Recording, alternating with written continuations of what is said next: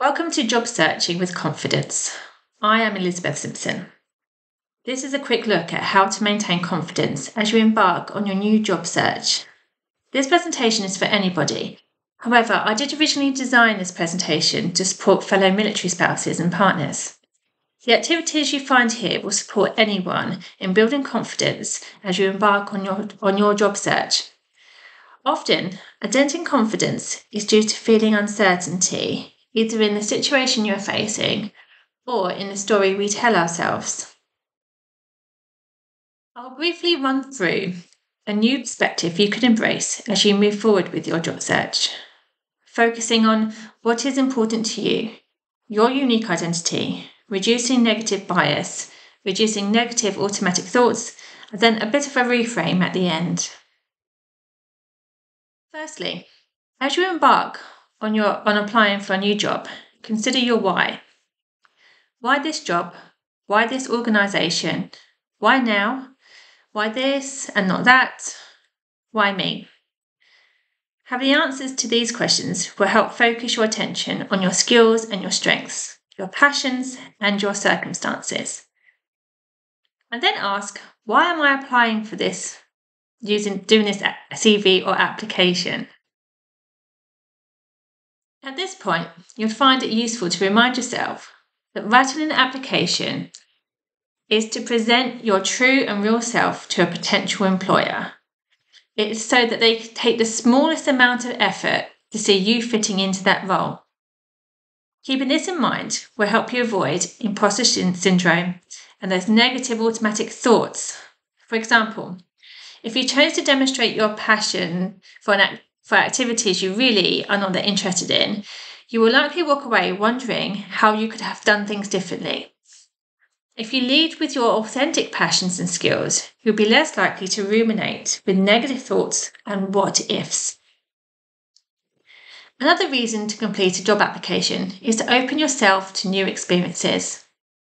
Not just when you get the job, but by applying for it, you can learn something, discover something, or make a new connection. Maybe your CV stays on file and new opportunities come your way at another time. New experiences are possible, but not applying means you will never know what would have come from it.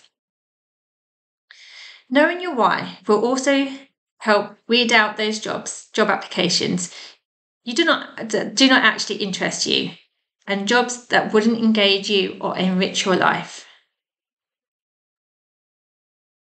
This application is not an opportunity to mould yourself with someone else's idea of perfect. It's not a chance to do someone else's job that may look good, and it's not to meet someone else's expectations on you.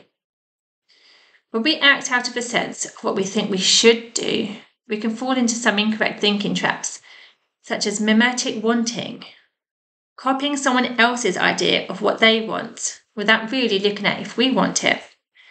Perfectionism, taking steps to show others and ourselves how perfect we are. Hedonic expectation, we think we'll be happier because of a particular action. And then there's external pressures and external motivation. The brilliance with starting over with a job search is that we have autonomy in this. We get to choose which direction to go in. Knowing your why will also help weed out those job applications that do not actually interest you. Finding your why helps to promote good self-image and will bolster your confidence. Before you start your job search, or as you wait for a response from your application or even the result of an interview, you could undertake this self-reflection activity. Looking at what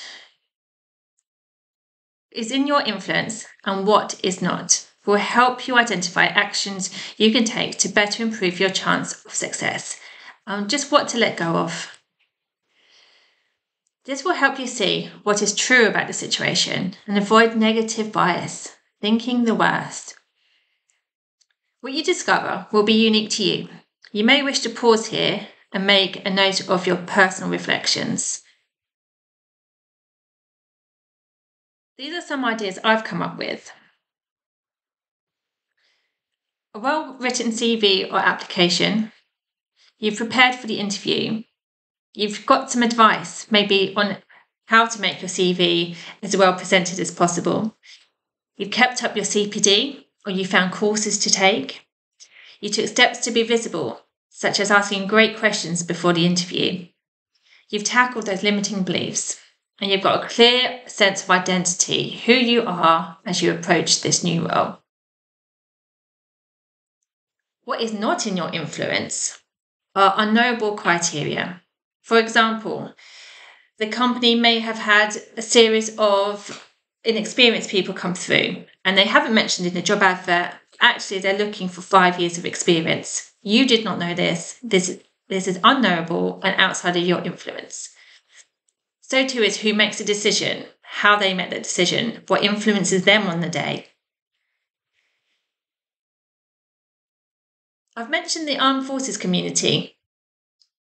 An employer may know how amazing the people are within this community and the qualities they possess. They may also hold unconscious biases.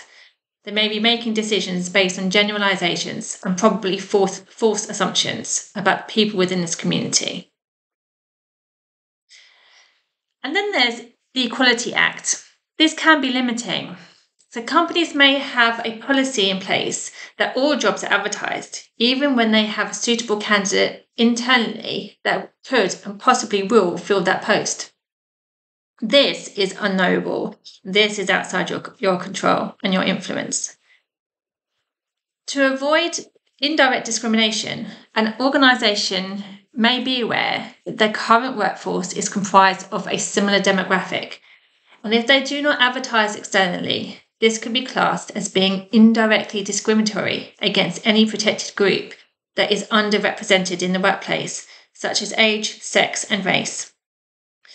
Knowing these factors are beyond your influence, and knowing you have influenced everything else you can support you no matter what the decision is about your application. Hopefully, at this point, you have advocated your qualities, experience, and skills, and you're offered the interview, or even better, the job. However, there may be a missed opportunity here. Not for you, for them.